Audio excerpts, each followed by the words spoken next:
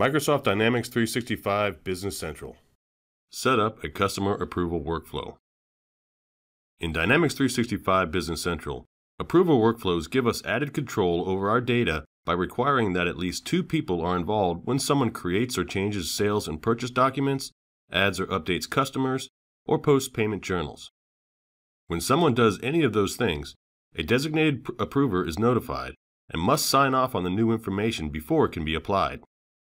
To make it easier to set up approval workflows, Business Central offers assisted setup guides that help us through the processes.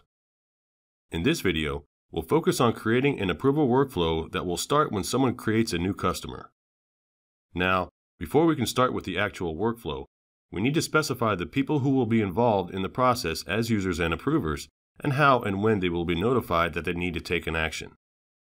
We'll start by defining the events that will trigger our workflow. To do that, we'll search for the Workflow Event/Response Combinations page.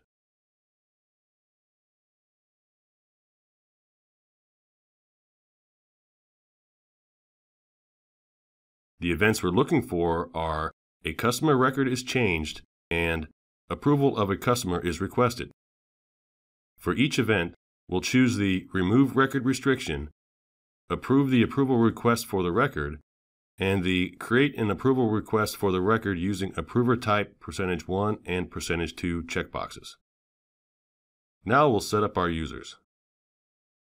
We'll search for the Workflow User Group page and then choose the username for each user and set their position in the sequence.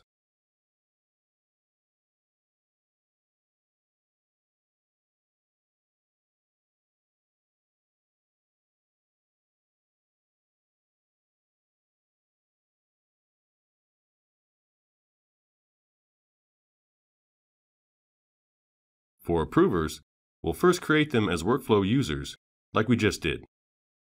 To make the workflow user an approver, we'll search for the Approval User Setup page.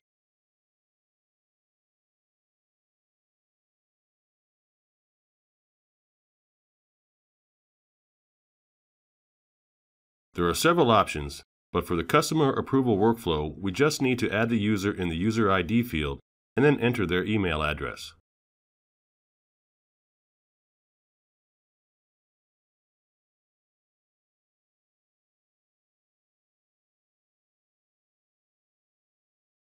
To define how and when the approver is notified, we'll choose Notification Setup. In the Notification Type field, we'll choose New Record. In the Notification Method field, we'll choose Email. Now we'll specify when to send notifications. We want our approver to be notified immediately, so we'll leave Instantly in the Schedule field. Okay, we've laid the groundwork for our workflow.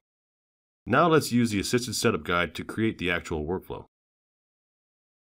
We'll search for Assisted Setup and then choose the Assisted Setup link in the search results.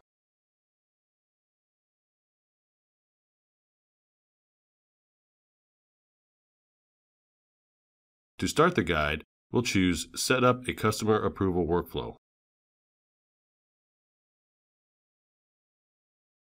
The first page gives us some information about the process.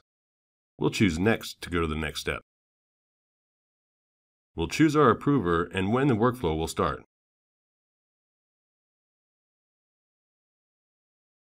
There are two options to choose.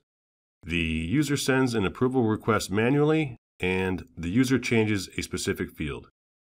If we choose the second option, in the next step we would need to define the specific field that will trigger the workflow. Additionally, we can specify the message to display when the workflow starts. We want users to submit requests manually, so we'll go back and choose the option The user sends an approval request manually. We'll choose Next and then Finish to enable our workflow.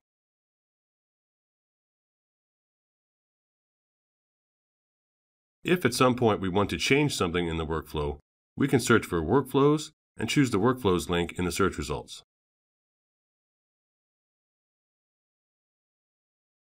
In the Workflows list, we'll find the customer approval workflow we created and then make our changes.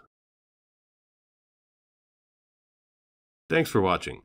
We've just seen how to get people involved in an approval workflow and define how and when they will be prompted to act.